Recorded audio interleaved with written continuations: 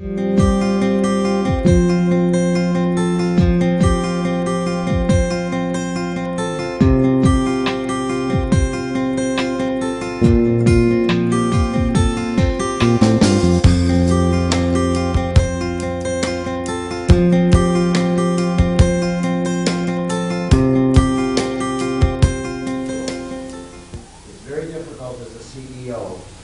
understand when you're trusting long-term vision, how do you measure short-term profitability or cost savings? And with Brenda's system, we're able to do that. And my total healthcare cost is $36 million. And I'm having sticker shock. With a question to myself, what in the hell am I getting for $36 million? Forget who pays for it. It never occurred to me yesterday to ask this question. What am I getting for $36 million? I couldn't wait to get to work. 8 o'clock, fly into the office, call my HR director. Come on in here, call my controller. Come on in here, I got to ask a question. They come in, I look at the two of them, and I said, what am I getting for $36 million?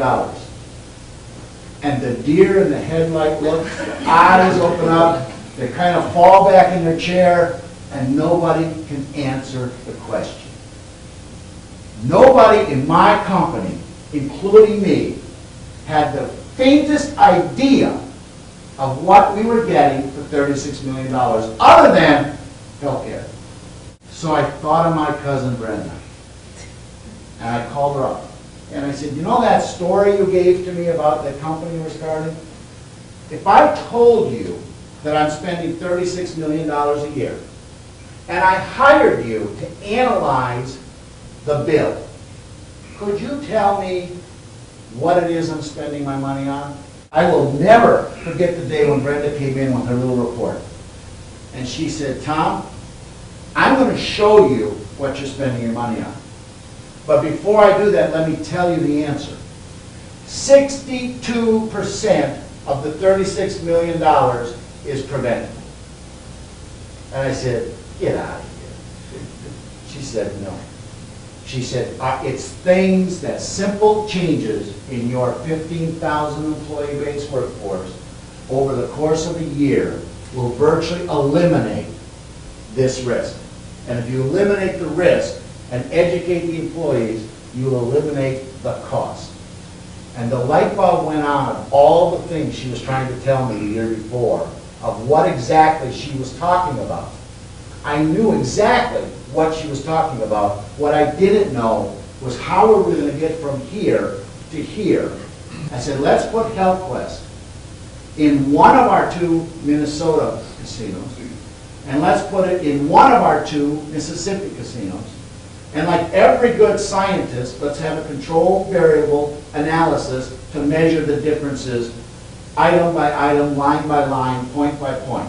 And it took meeting after meeting after meeting with Brenda and I together.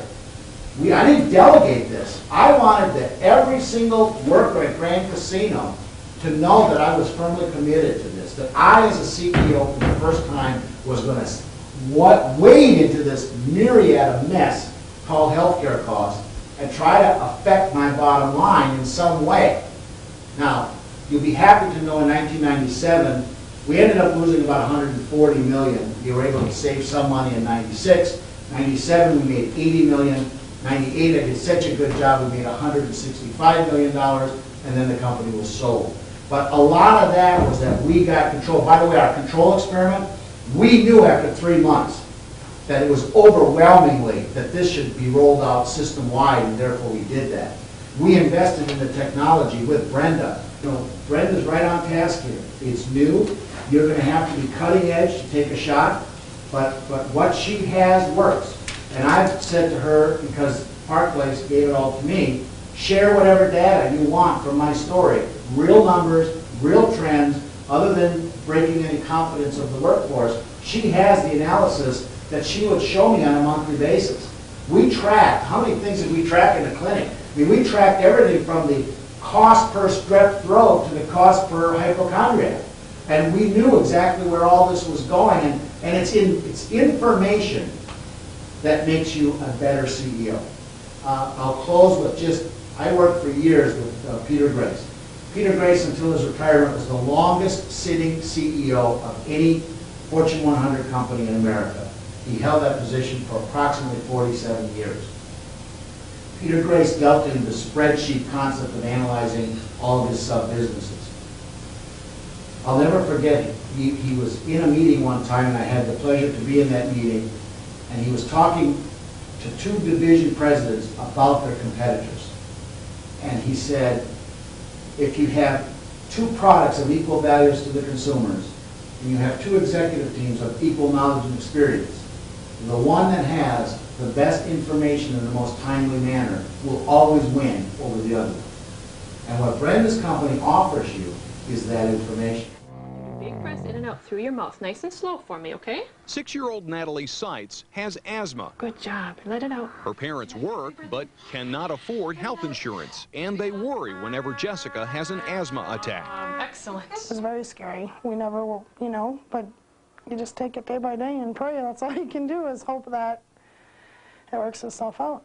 After spending thousands on hospital visits, the Seitz got medical treatments they could afford from the InformEd clinic. We feel we're a solution to those 43 million Americans that have no health insurance. The clinics are designed like membership discount retail stores like Costco or Sam's Club. The Seitz pay an annual fee and get basic medical services at discount prices. We do it in a retail health setting, which allows us to offer our prices 50% below market rates compared to our traditional current healthcare system as it is. How do you think we're doing with The clinics are run by nurse practitioners, not doctors. This is the thing that worries the American Medical Association.